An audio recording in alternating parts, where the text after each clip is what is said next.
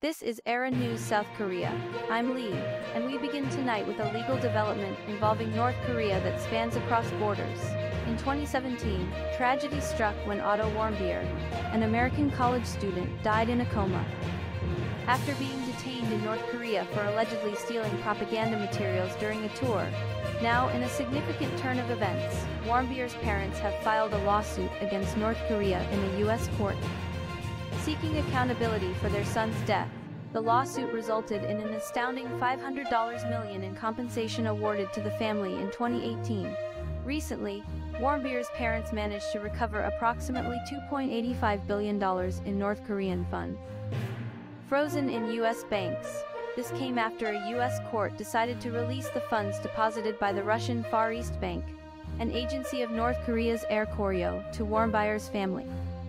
The release was made possible by a 2019 bill passed by the U.S. Congress guaranteeing victims' ownership of funds subject to sanctions against North Korea. However, the situation differs in South Korea. In a recent ruling, the court of Kim Sung-tae, a South Korean who defected to North Korea in 2001 after being taken there as a prisoner of war in 1950, ordered North Korea to pay compensation to 3 individuals, including Kim. Despite the victory, there is currently no proper mechanism in place to execute the compensation. Adding to the complexity, families of Korean prisoners of war, who won a similar case in 2020, are facing challenges in obtaining compensation. They filed a collection lawsuit against the Inter-Korean Economic and Cultural Cooperation Foundation, which manages copyright fees for North Korean broadcasting. Regrettably, the families of Korean prisoners of war face setbacks in both the initial and subsequent trials, underscoring the challenges in linking copyright fees to North Korean authorities.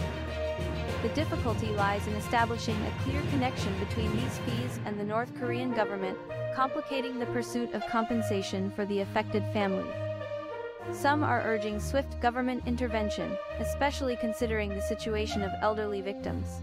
Suggestions include using recovered funds to first compensate the elderly, and then having the South Korean administration claim North Korea's responsibility for indemnification. This legal saga underscores the intricate challenges in seeking justice and compensation in cases involving North Korea. With implications stretching from the United States to South Korea,